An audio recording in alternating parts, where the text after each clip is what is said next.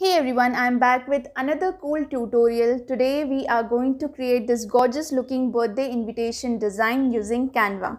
So yeah, without wasting time, let's get started with our tutorial. First, let me search for our background. So I'm searching for purple background. Then just scroll a little bit, scroll a little more, and here you go. Then just right click on the image and set image as background. Perfect. Now search for white balloons. Here you have your image. Bring this at the top and just cover the top part of the artboard, and I'll just shift it a little upwards. Okay. Then let's search for purple galaxy overlay. Scroll down a little bit and let's take this element over here. Then I'm just rotating it a little bit and let's duplicate this element. Again rotate it and I'll just increase its size a little bit.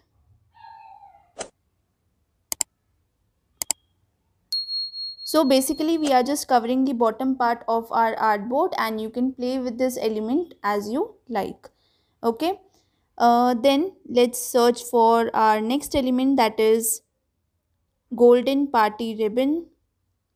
Let's take this image, then go to edit image, and in this effects just increase the blur a little bit. Let's just rotate it and place it at the side of the artboard. Duplicate it again, just rotate it.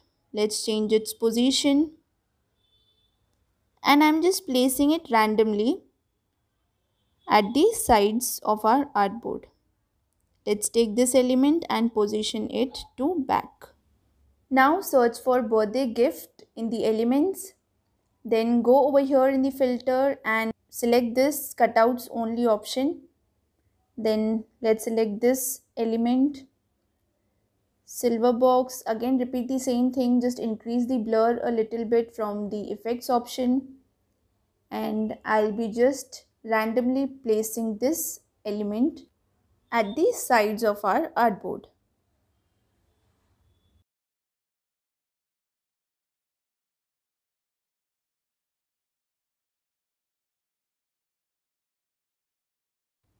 Okay, now let's search for decorative circular shape dotted frame. Then let me just clear this option over here. Then come to the graphics tab, scroll a little bit and you will find this element.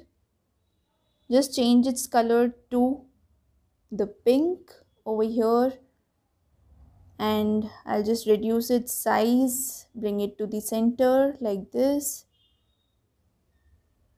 Then just go to frames and search for a circular frame with a border like this, and again let's change its color to the pink. Okay, now the idea is to have that decorative frame behind the circular photo frame like this. So I'll be just selecting this decorative frame, and while pressing Alt, let me just increase its size so that it does not move away from its center point. Now I'm just searching for a random photo. I'll go with this one. Just drag it into the placeholder, photo holder. Then just double click and stretch this image and position it like this. Now time to add some text on your design. So just press T on your keyboard and okay, let me first change the color to white so that it is visible.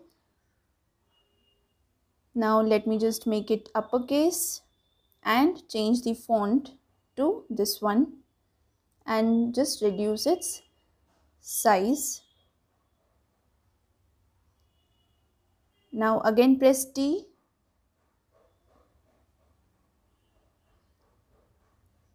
and add your text.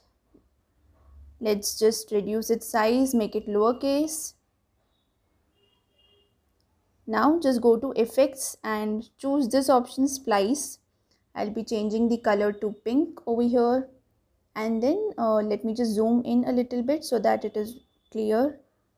I'll make the offset and direction to 0 and reduce the thickness a little bit. You can of course play with the settings as you like.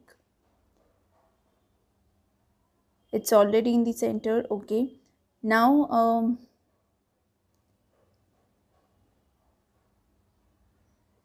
we'll add another text box for birthday party. Let's make it lowercase and just change search for the font called Moon Time, and let's change the color to pink. Then I'm just increasing the size. Then go to effects and select this option neon and increase the intensity to maximum. Perfect. So this is how it looks. Let me just select this and reduce its size a little bit. Let's do a quick touch up.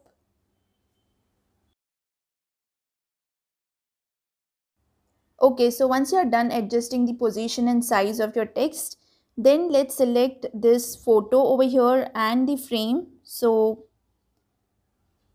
let's select both these elements.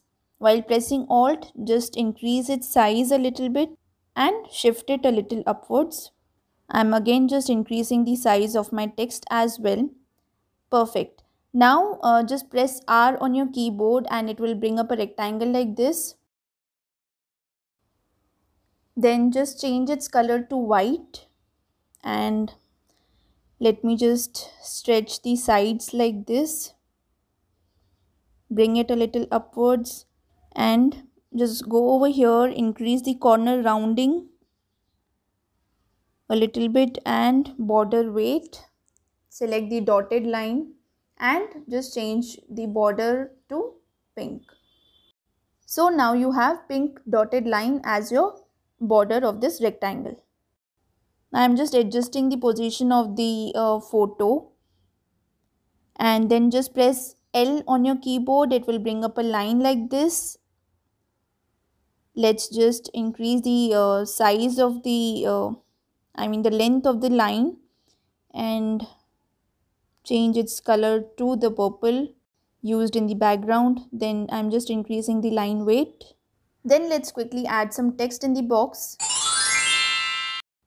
Perfect. Now let me just reduce the length of this rectangle a little bit. Then add our last text. Change the color to white. Then go to effects.